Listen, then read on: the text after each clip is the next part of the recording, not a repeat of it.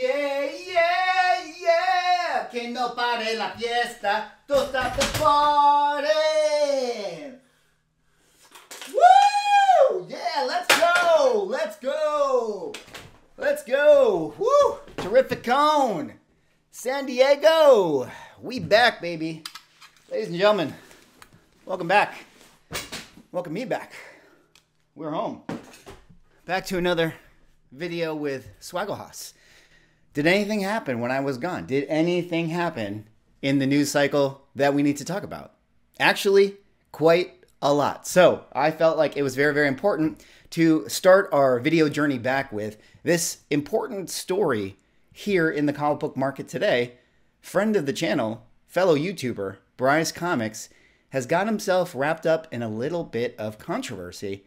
And I thought it might be kind of important to break it down here in the video, talk about what has happened with this particular Del Auto cover, and then land the plane by reminding ourselves that publishers, frankly, don't really think too much about the comic book collector. But before I get into it, if you guys could drop me a like, comment, subscribe if you're enjoying the content, helps support the channel doing those things, I appreciate it. But let's get into this video here today. Now, a little bit of housekeeping things. Obviously, guys and girls, I was gone for quite a while here, traveling the country. I was at San Diego Comic-Con, did a video shoot in the middle of Missouri in St. Louis. Then I flew out to Terrificon. I'll have a lot of videos and coverage and dealer interviews and things like that coming in the next week or so. So it'll be a lot of content that we got to put together. But I thought it was important to talk about this story here today because it involves somebody that we all know. And it is really interesting because it is multi-layered. I mean, this is something that has been sort of brewing up over the last couple weeks and has kind of culminated with this sort of reused art situation. Now, if you guys happen to know about Bryce Comics, another great YouTuber, of course, I've had Bry on the channel many times before. I've been on his channel. I consider Bry a, comic book friend of mine. So, I might be a little bit biased in the situation, but I will try to be as objective to this situation as I can be. And I will allow you guys to sort of decide who may or may not be at fault here, if there is somebody to say is at fault. But Bryce Comics had recently put together his Amazing Fantasy Bry Box of Mystery. Of course, we all know mystery boxes. Bry put one together, and he actually was able to get a retail variant cover with Gabrielle Del Auto, who, if you guys don't know, Gabrielle Del Auto is one of the biggest modern artists in comic books today. He has some of the most desired modern variant artwork there is in the market. He got him to do this really, really incredible Spider-Man cover on Amazing Spider-Man number 26, which was a retail variant cover of the Death of Miss Marvel issue. So when Brian announced this, he said he was going to create 500 mystery boxes, all of which were going to contain one of these comic books graded. I believe the buy-in for the box was around $250 or $220 or something like that. And you see right here that he made 480 copies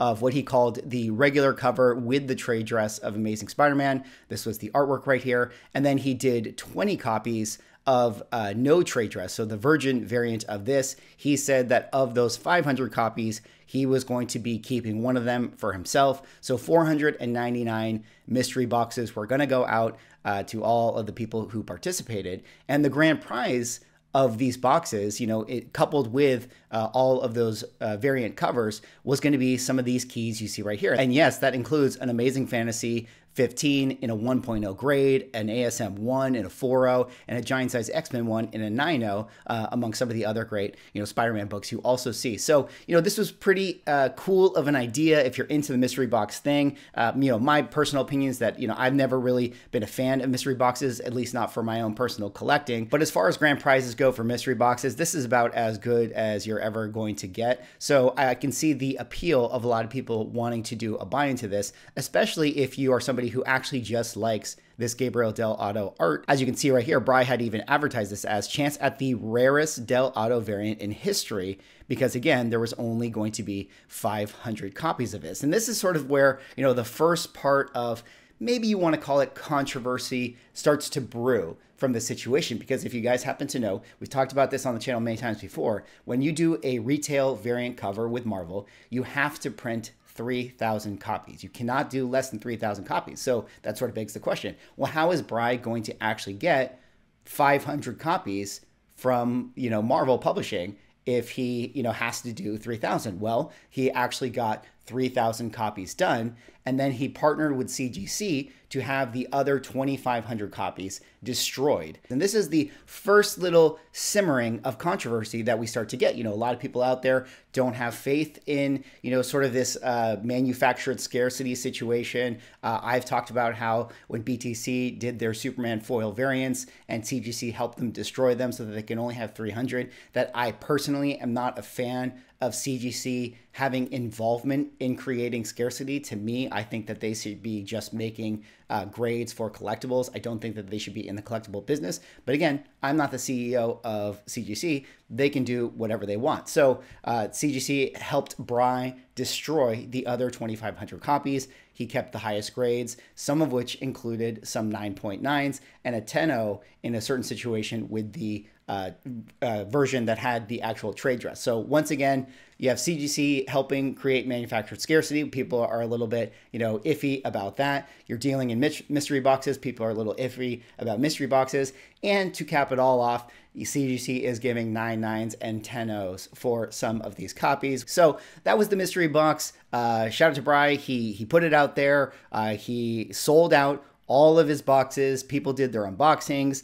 He had transparency videos about the fact that he was actually including his AF-15 and things like that. I'm sure Bry 100% sent out all of these grand prizes. I mean, he's got a YouTube channel. He has a brand. And if you calculate the numbers and you think about it, I mean, buying a 1.0 AF-15 totally fits into the budget for Bry to be able to do this. In fact, he's going to do very, very well due to the fact that he's sold out of the comic book. So it makes a lot of sense to do sort of these high risk, high reward mystery box plays. Now we move on to phase 2 of the story. Everybody gets their mystery boxes. Everyone does their unboxings. Some people get, the AF-15, or at least one person does. Some people get the other grand prizes. Some people get the virgin copies, which, as you remember, there was 500 of these and 20 of them were going to be the virgin trade dresses, which, if you guys don't happen to know, that means that there's no ASM right there on the top of the book. Actually, 19 people are going to get it because Bry himself kept one of them. And as you can see right there, once people started doing their unboxings, these things started to hit the market on eBay. And one of them, an ASM CGC 9.8 with the Virgin, actually sold at auction with 60 bids for $5,559. Prior to that, we saw one go for $3,050, and I think even prior to that, somebody did a buy it now for $2,000. So how is that a return on your investment if you buy into your mystery box for $250 or whatever the buy-in is, and then all of a sudden you can flip it instantly on eBay for $5,000? I mean, you did pretty well. And once again, the pot gets a little bit hotter with controversy here, because everybody's wondering, well, what about the 2,500 extra copies? Where's the proof of destruction? How do we know that there's only 19 out there? And, Bry went on in his video to talk about, Gabrielle Del Otto and his artwork and how desirable it is. And he talked about ASM 667, which, if you guys happen to know, this particular book is basically the modern grail of all modern grails. Now, why is this book so valuable? Why is it so expensive? Well, the art is fantastic. And other than that, this is just a book that has, gotten notoriety throughout comic book collectors. It's just sort of a status symbol. People just like it at this point. And you can see that 9.8s only have 24 on the census, and the last sold was $37,000. So, a lot of people thinking, hey, if this book is as rare as it is, and Bry put out a book that, essentially is the same artist, a similar situation where, it's got a very, very cool Spider-Man pose. Well, this book is even more rare than that. If I buy it for $5,000, maybe one day it'll be worth $30,000. And while I do think that it is possible that it could be that valuable one day, I don't think it is very, very probable, because remember, the ASM 667 was an actual variant that Marvel published. This was not a retail variant. We are still kind of new in this retail variant space, where we don't actually know if retail variants can hold the dollar amount that, a lot of other variant covers do in comic books, because of the fact that, retail variants are sort of, they're not canon, so to speak, to the publisher. So, for that reason, culturally within the comic book space, retail variants are just never going to be as, known as that of the genuine retail variant covers that come from the publishers themselves. So, maybe a story like this like similar to sort of an acetate gate. The book takes a life of its own. It becomes, a mythic within context to comic book collectors, and the Bry's Comics variant can, be infamous one day, similar to that of 667. But, if you're somebody out there who was gambling on this, I don't actually know if it's going to be the same thing. Similarly, that was at a time, 667, where there weren't as many comic book collectors. That was truly rare due to the fact that people just didn't collect it. People just, didn't buy it or didn't take care of it. So it has a natural, organic scarcity to it, whereas this Bry's Comics one is coming out of the gate as a manufactured scarcity. Granted, all collectibles are manufactured scarcity, but you know what I mean. So that was now phase number 2 here to the story. And now we enter phase 3, which is the, craziest, juiciest, spiciest part of the story, where we came to find out that this cover that Bry had put on his retail variant had actually already been used 20 years ago by Marvel Italy. This, as you can see, says right here, Spider-Man X 10th Anniversary Special, Marvel Italy Panini in 2004. You can see that it is the exact same cover art. I believe it was International Comics on Instagram who happened to realize that this Bry's Comics artwork was the same as one that was used, 2 decades ago. And that became a huge controversy in the comic book market. A lot of people talking about that. A lot of people going, hey, what is the deal with this?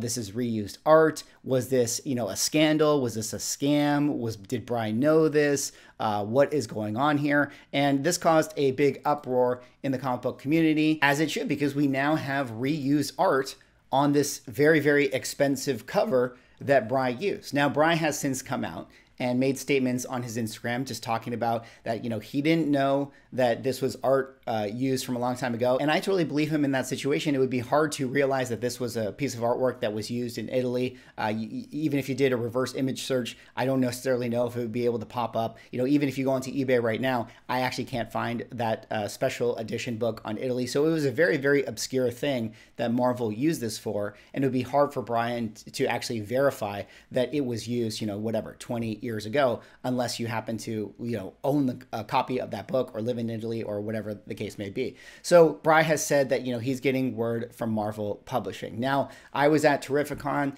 like I was talking about earlier in the video, and I actually went around the show and talked to some of the retailers that have been doing exclusives, trying to understand like how this process actually works. And, it was very, very surprising and eye-opening to hear what retailers actually go through when they do some of this stuff. You would actually think that Bry would talk to Gabrielle Del Otto and say, hey man, I want to do a variant cover with you. I want to do like a Spider-Man thing. And they kind of go back and forth and they create it together. And Gabrielle Otto says like, hey, what do you think about this pose? And Bry goes, oh, I like that. Oh, what if we, add a little bit of webbing there? And it would be this, collaboration and this teamwork between the retailer and the artist to create this cover. And then they would take it to Marvel Publishing to say, hey, here's the book that we want to print. Well, that is 100% not how it works. I mean, it can work in that situation in certain scenarios, but more often it actually goes something like, I, Swaggelhaus, want to do a retail variant Swaggelhaus cover, and I call Marvel and I say, hey, is Gabrielle Del Otto available for me to do a cover?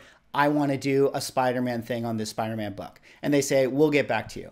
And then I, basically wait, and then maybe they'll say, yeah, he'll do it on this book. And maybe you have very, very little communication. Marvel Publishing is always the middleman between the situation. So I never actually talked to Gabrielle Del Otto. In fact, in most cases, if it is somebody like Gabrielle Del Otto, I just kind of get what I get. He just sort of sends artwork to me and he says, here you go.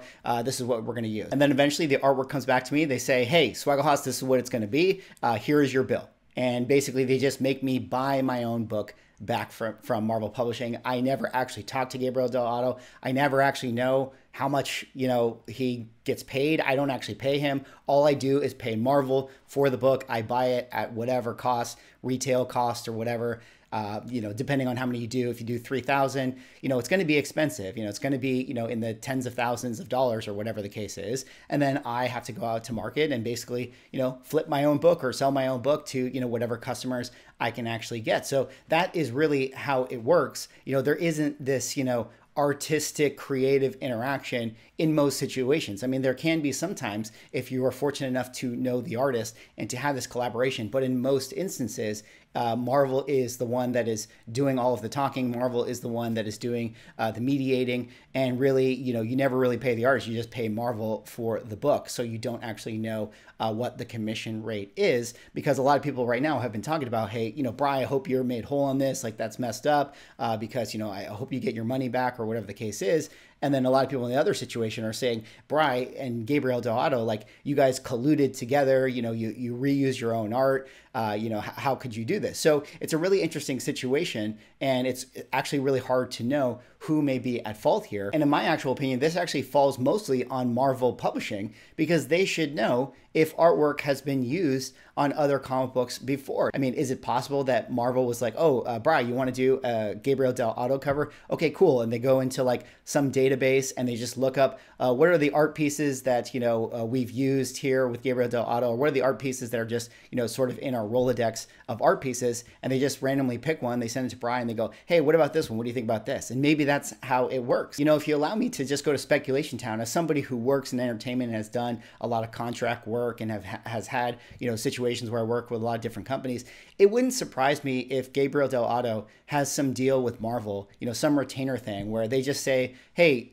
for this calendar year, you're going to owe us 30 deliverables, 30 art piece deliverables. And he just has to turn them in. And then it's up to Marvel what they actually want to do with it. Some of them might wind up on comic book covers. Some of them may be, key art for Marvel Unlimited on their website. Some of them may wind up, the cover of a, new Spider-Man Miles Morales video game. You don't actually know. He just has a bunch of deliverables. They pay him one giant check, one giant fee. So he's never actually getting like a commission rate for this particular comic book. And I think that, I would speculate that that's how most of the deals happen. I would even push the speculation one step further. I can imagine a situation where, maybe he's only halfway done with his deliverables this year, and then Marvel Publishing calls up Gabrielle Delgado's agents and they say, hey, we'd like to cash in one of your deliverables now. We're trying to do this retail cover. Can you send us an art piece? And so, his agents have to call Gabrielle and say, hey, man, we need you to turn around an art piece because they're cashing in one of our deliverables. And maybe they just say, I don't know, just use this one, whatever. They just, the handler people, the agent people, they just have stuff on file. Gabrielle Delgado sends one over. Who actually knows? There's so many people in the middle of how this could have ended up in Bri's hands that we don't actually know who was the one sort of reusing or recycling this art. But, for all we know, it could have been the handlers that gave it to Marvel Publishing and just said, hey, here you go, you can have them use this one. And that Marvel Publishing person doesn't know what's happening internationally, especially things that are happening internationally 20 years ago, and they hand it over to Bri. And this is kind of what is really interesting about this situation, because this is really only an issue due to the fact that this is for comic book collectors who put value and speculation value on modern comic books and rarity and variant covers and things like that. It doesn't actually matter to Marvel that somebody bought this cover for $5,000 on the secondary market. That's not their problem. That's not their concern. Maybe in their mind, or in Gabrielle Delgado's mind, it's actually not an issue that this artwork was used on some random book 20 years ago in Italy, and then also now being used on a comic book cover. I think a lot of collectors, from our perspective, we think about this as a big issue, as a big scandal. But from their perspective, what does it matter that it's reused on a cover or versus, reused on some, a billboard or some key art or some pajama pants? Does it actually really matter? I mean, I can imagine that they would not want to put, art twice on a comic book cover. But, maybe to them, it doesn't matter because these are like two different things, an Italy publishing thing versus, a domestic comic book. So I think that this is something that, we as comic book collectors, we overthink this stuff, and we think a lot about the collector aspect, the scarcity, the rarity, the print count. And, sometimes we have to be humbly reminded that a lot of artists, a lot of publishers, they don't think about this. They don't care about this stuff. And I'm not going to say that they should or they have to. I mean, I think that they should, because comic book collectors, keep, the publishing side of things afloat. I think artists make a lot going to comic book shows and getting autographs and things like that. So they should care about it. But, you know, generally speaking, for them, this is just a product. This is a deliverable. This is a thing that they just have to turn in. And it really isn't a big deal, whatever happens on the secondary market with a lot of their art and their artwork. And so that is where you can sort of see why they would overlook a situation like this. But now we are in the situation that we are in. Bri is feeling it a little bit from the community. Obviously, some people are upset about things. I mean, maybe there's some people who bought the mystery box that feel cheated due to the fact that they paid, you know, $250 to get what they thought was the rarest Del Auto art, and they didn't actually get that. So I can understand if people feel upset about that. And it's going to be up to Brian to figure out with Marvel what they should do, where the communication breakdown happened, and, you know, what he needs to do or what Marvel needs to do to ultimately make the situation right. And we will have to see what happens to this book in the future. It's a little bit of this year's acetate gate in that it affects all sort of artist, publisher, and comic book collector all in one. So a lot of interesting developments with this. And I think I just sort of want to maybe end the video a little bit, you know, giving just sort of my own thoughts on the situation. One of the things that I feel like for me is that when I found out how it actually works, how cold it is, you know, between, hey, we just want a Gabrielle Del Auto cover, we want a J. Scott Campbell cover, and knowing that the retailer doesn't actually, you know, in a lot of situations have a lot of creative input. It's not actually a team. It's not actually a collaboration. That sours it for me a little bit, to be honest. You know, in my opinion, I'm not someone who personally collects a lot of, you know, modern variant stuff or retailer variants. I like reading modern comic books, but I don't necessarily go for the, you know, rare, scarce stuff as collectibles. But, you know, if I was somebody who did that, you know, and I felt like I was buying a retailer cover who, you know, they're promoting that this is my book. Like I put my heart into this, you know, this is something that I created. As somebody who has created his own comic book, you know, I would expect and I would want to feel like there's some passion and there's some creativity that was put into this. You know, I don't want to just know that you phoned a friend or you just called and you bought whatever. Oh, who's available? We're just going to get the Jenny Frisian one. Oh, sure. Yeah, that's cool. All right, let's get that. And then now I'm just going to flip it to my customers. You know, that makes it feel just a little bit cheap, you know, to me. But that's just me. I know that's not every situation with retailers. I think there are a lot of retailers that put a lot of artistry and craft into the comic books. And I think that there are situations that it can work out, but I think for a lot of these big artists, that is not always the case. Well, that is all for this video. That was me sort of breaking down the whole situation. What do you guys think about this, you know, current comic book situation? Obviously, retail variants are actually something that haven't been that long, long lasting in the grand scheme of things. I think that retail variants are only, correct me in the comments, have only lasted 6, 7, 8 years. I mean, it's a pretty new thing, and we're still sort of figuring out, you know, what is proper about it, you know, how the right way to do it.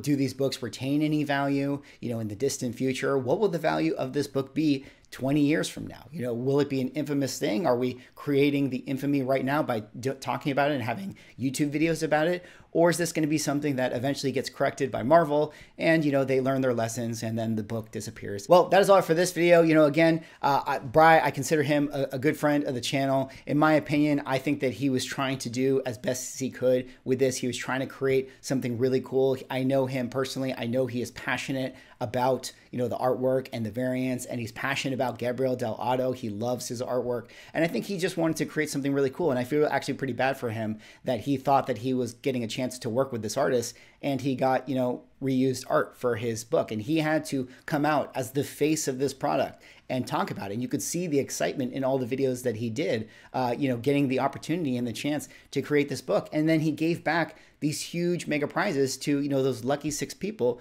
that won one of those, you know, AF-15s or whatever the case. So I think Bri is always trying to do, you know, good stuff for the community and create cool products. And yeah, I feel bad for him that this happened. And hopefully, you know, the community gets some resolution on this whole situation and that we hear, you know, something back from Marvel Publishing. Anyways, that's all I got for this video. Let me know what you guys think. Like, comment, subscribe. See y'all in the next video.